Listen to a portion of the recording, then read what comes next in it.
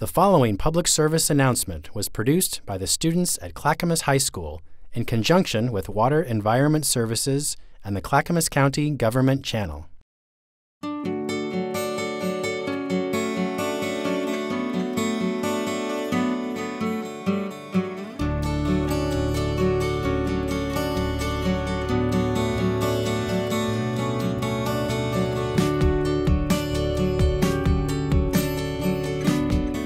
The majority of water illnesses are from fecal matter.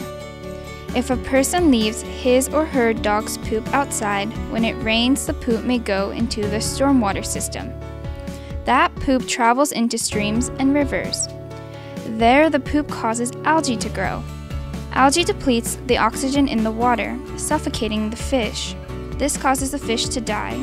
Those fish are food sources to other animals and humans. When taking your dog out, always carry a bag to pick up after your dog's poop. Thank you.